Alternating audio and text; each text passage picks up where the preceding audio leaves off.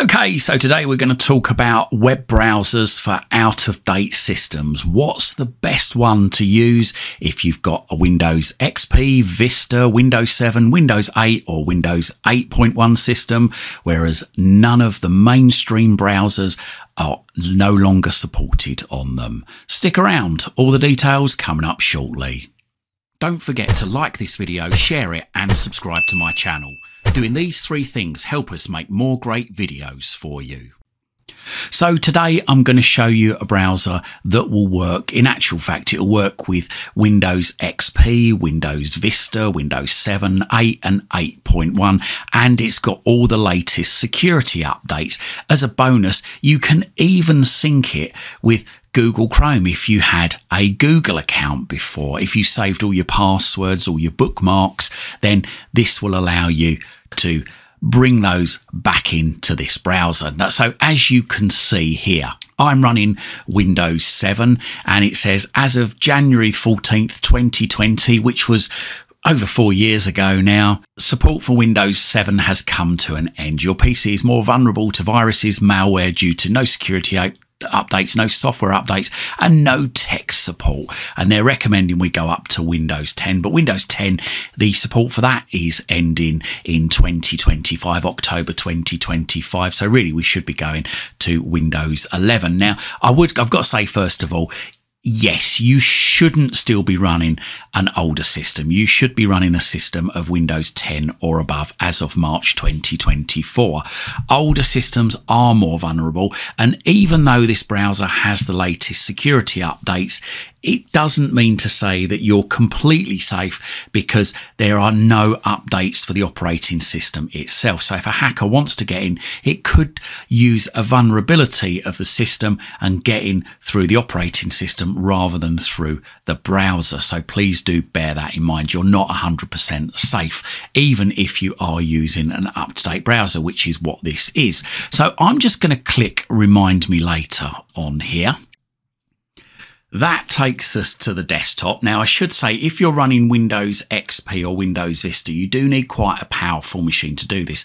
And you'll probably need to download this original file from a more modern machine, first of all, put it on a memory stick and then plug it into your Windows XP machine and install it from there. So even though it does run on older machines, I've found on Windows XP and Windows Vista, it doesn't run too well. It tends to pause quite a lot, it tends to hang quite a lot, and it crashes a lot more. But if you've got Windows 7, Windows 8 or 8.1, it should work absolutely fine, glitch free. So what I would suggest is go into your most modern browser that you've got on your system. In my case, it's Microsoft Edge, because unfortunately downloading just doesn't seem to work anymore in Internet Explorer. So I'm going to go into Microsoft Edge. Now, again, if you haven't got a modern browser on your system, then the best thing to do is to probably download this from a more modern machine, put it on a memory stick and transfer it across that way. So Windows 7 has got Microsoft Edge, which should be fine for me. So once it's loaded, go into the address bar right at the top of the screen, not the search bar in the middle, the address bar right at the top. Click in there, delete out anything that might be in there and type in there cwtek.co.uk/WD. So that's cwtek.co.uk/WD. Then press enter or return on your keyboard. If you've typed in the address correctly, then you should see my Windows downloads. If there is a message comes up about cookie notices, accept that or manage your choices there. Scroll down, and what we're looking for is we are looking for, under web browsers, Supermium. So move your mouse over that, left click once. If an advert comes up, close the advert down, and then we should go to this page here. Scroll down, and what we're looking for is under assets, these files here, the ones we've set up in them. Now, depending on what type of system you've got, depends on which file you download, whether it be 32 or 64. Now, this pertains to whether it's a 32-bit system or a 64-bit system. So generally, if you're running Windows XP or Windows Vista, then you're probably going to find that it's a 32-bit system. So I would download the 32 setup, this one here. If you're running Windows 7, 8, 8.1, then it's probably going to be a 64-bit system. So click on this one here. The only exception is that there was a few machines that run Windows 7 that came out as a 32-bit system, so you'd have to click on the 32-bit system. Now, these were generally Medion PCs and Dell branded PCs. They often come with a 32-bit version of Windows 7. Now, if you're not sure, what I would suggest is click on the 64-bit one, this one here, the one with 64 in it, and give it a try. If your system's a 32-bit system and you're going to try and run a 64-bit program on there, it will tell you it's not compatible. So come back here and then download the 32. So I think that's a general rule of thumb there, is to download the 64-bit first, or the one with 64 in it. So left click the one there with 64 in, unless you're running Windows XP or Windows Vista, and then the chances are you're running the 32-bit system, so you're going to need to click on the 32 one. So the file should be downloading now. Hopefully shouldn't take too long. It should appear hopefully in the bottom left hand corner of the screen in a minute to say it's downloading. There we go. So give it a few seconds. Mine's got about 5 seconds left to go. It is quite a big file, so if you've got a slow connection, it might take some time. Once it's downloaded, we may get this message to say that it was blocked because it could harm your device. Now, don't worry, it's not going to harm your device. This is just because it's not a commonly downloaded program and it's not been signed by the publisher, but I've checked it out. It is absolutely fine. So what we want to do is we want to click on the 3 dots just to the right of delete, and then click on keep. And then we should get something like this here that says this app might harm your device. Microsoft Defender Smart Screen reported this app is not commonly downloaded or is not signed by its publisher. So click on the arrow just to the right of show more, and then click on keep anyway. And then what we want to do is we want to click on show in folder there if you've got it, or just go to your downloads folder. Then we want to double click Supermium. That number beside it, the 122, that might change. That is the version number as of March 2024. If this appears, then click yes. It says, do you want to install Supermium? Yes. So left click yes. Let it install, and hopefully shouldn't take too long. This, incidentally, like I say, it's a great browser. It will even allow you to sync your Google account with it as well. So here we've got a couple of options here. Install the Noto emoji font. That's if you want that font. Yeah, let's do it. Create shortcuts for Supermium. Yep, let's do it.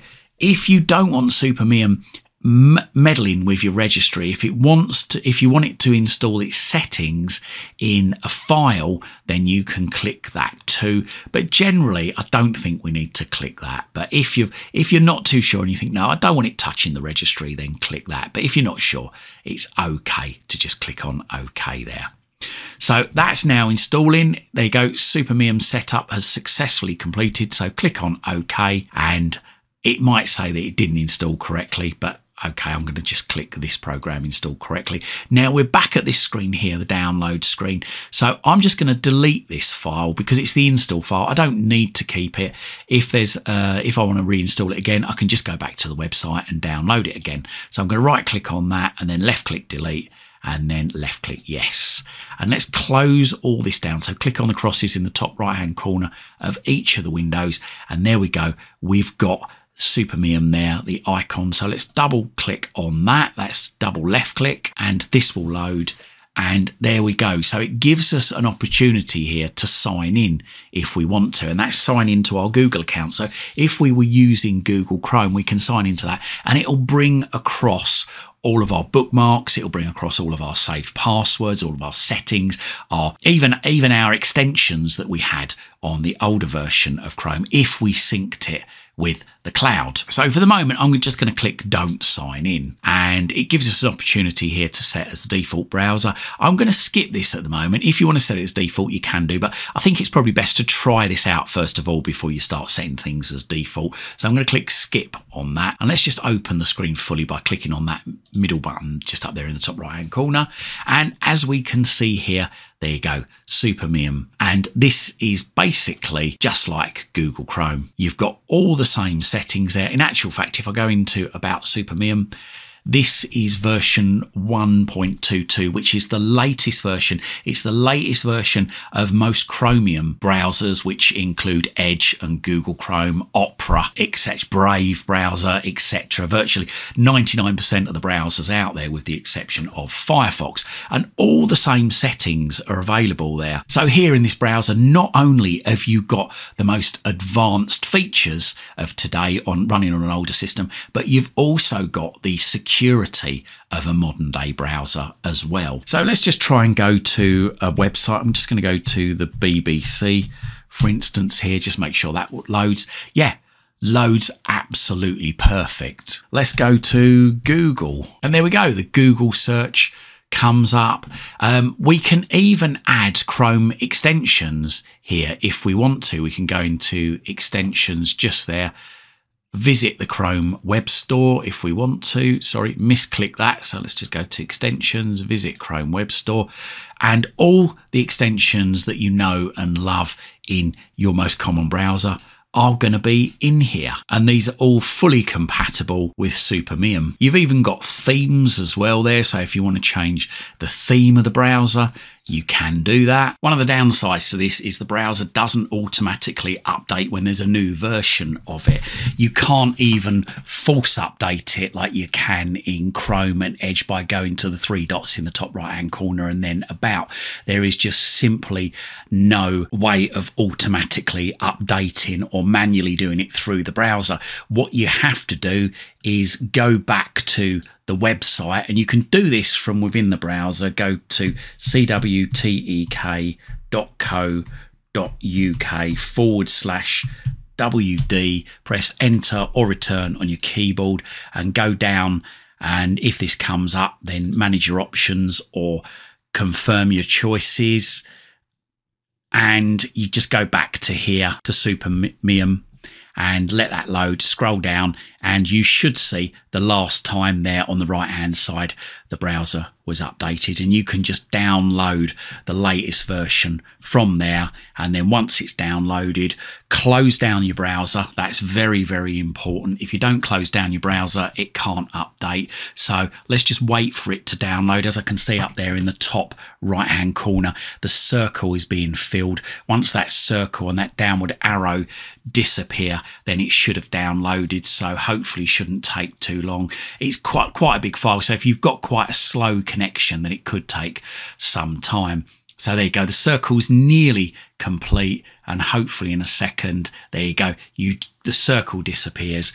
Now what you need to do is click on the little folder there, show in folder, and then close down the browser. So what you can do is, if you've got the browser icon down there at the bottom of the screen, move your mouse over it, click on the right hand side of the mouse, and then left click close window or close, and that closes it down. And then what you can do is you can then just double click on the download, click yes, and click yes again, and then hopefully what it will do is it will overwrite the version that you've got with the latest version and should keep all your settings. So we don't need to install the font, that's already been installed. We don't need to create shortcuts, that's already been created. If you installed without modifying the registry before, then tick that box, but if you didn't, leave all three boxes unticked, click on OK, and there you go, it's now set up. Let's just delete that file from the downloads. So right click on it, left click delete,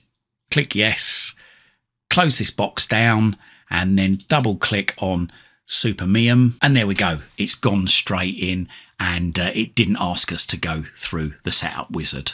So there we are, a great great browser which has got all the latest features, full security updates for the browser. But even though the browser's got the latest security updates, if you're using a system older than Windows 10 in 2024, then please bear in mind the operating system hasn't got the latest updates. So there are a few backdoors that hackers, scammers could manage to still get into your system. But obviously, if you're still using an older system and you are going to be surfing the internet, then your best chance is to use a browser like this with all the latest security updates and feature updates, because obviously some of the websites now on older browsers just don't load right, they don't look right. In actual fact, on Windows XP, I think in Internet Explorer, a lot of the websites no longer work at all because of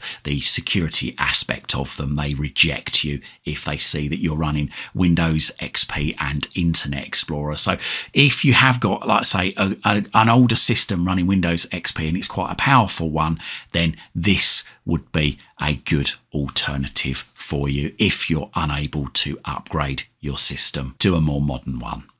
Well, I hope you liked this video, and if it helped, consider hitting that thanks button and making a donation to this channel, or have a look down below in the description if you're in the market for a VPN, Firestick, Fire TV Cube or Firestick accessories, or even just want to have a look through my Amazon shop. There's loads of great links down there for you. Buying, subscribing and donating really does help support this channel. It helps me to be able to dedicate more time to spend researching and bringing you these great videos. And whilst you're at my YouTube channel, why not stick around? I've got thousands of other videos for you right here, right now, covering all sorts of subjects. Hopefully whilst you're here, you're going to find something to educate you, entertain you, amuse you, and maybe even save you some time and money. And if you do see any videos whilst you're looking around that you think your friends, your family or your work colleagues might be interested in, then please don't forget to share these on your social media timelines. If you want to check me out on Twitter, or X as it's now known, then I'm at CWTEK.